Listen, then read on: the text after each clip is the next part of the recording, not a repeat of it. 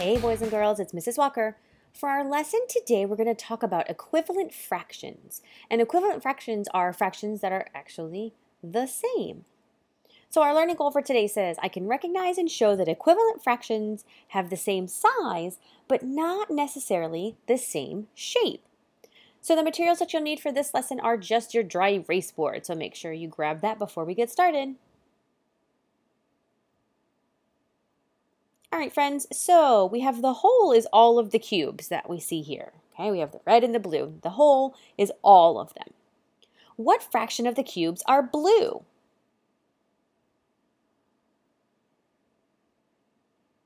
Okay, well, there's 4 parts and 1 is blue, so that's 1/4. Okay, so the whole is all of these cubes. What fraction of the cubes are blue? Yeah, 4 equal parts, 1 is blue, so that's 1/4. All right, so here we have both of those that we just looked at, both of those models. Are the fractions of blue cubes in these models equal, even though the models are not the same shape?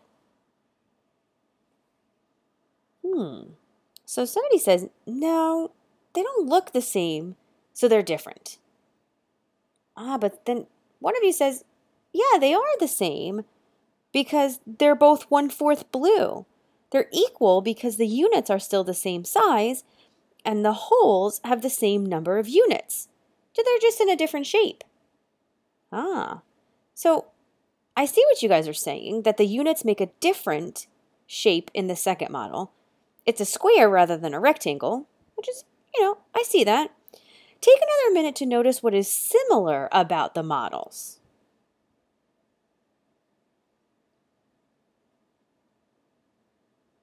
Okay, so they both use the cubes, right, as their unit. They both have the same amount of blues and reds, and both wholes have the same number of units, 4, and the units are the same size. So the size of the unit and the size of the whole didn't change. That means that 1/4 and 1/4 are equal, or what we call equivalent fractions, even though our shapes and wholes are different. So yeah, they are the same. The fractions are equal. They're equivalent to each other. So pretty cool, friends. All right, so let's dive into this a little bit more. So we're going to label the fraction of each shape, or what fraction, sorry. We're going to label what fraction of each shape is shaded, and then circle the fractions that are equal or equivalent. So here's some examples. You're going to pause the video. You're going to label each fraction of the shaded part, and then circle the ones that are the same or equivalent.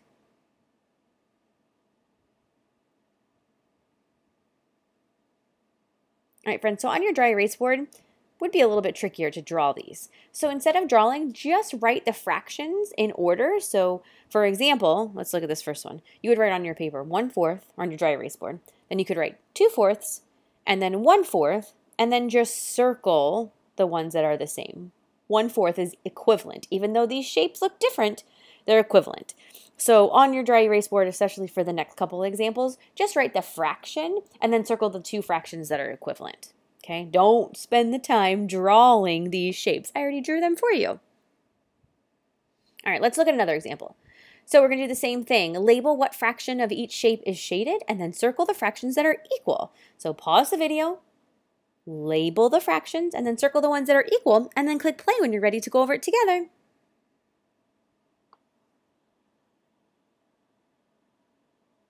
All right, friends, pause if you need more time.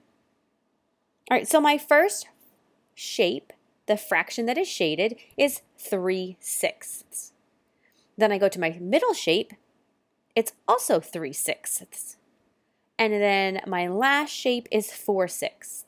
So my 2 fractions that are equal are 3/6 and 3/6. Okay, so again, the shapes look different, but they end up having the same fraction. All right, let's do another one. Okay, so same thing.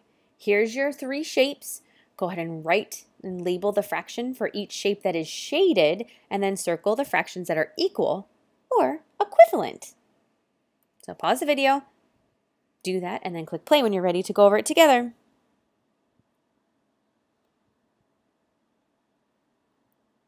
All right, friends, pause if you need more time. Otherwise, here we go. All right, so the first shape is 5/10. There are 5 parts shaded, 10 total parts.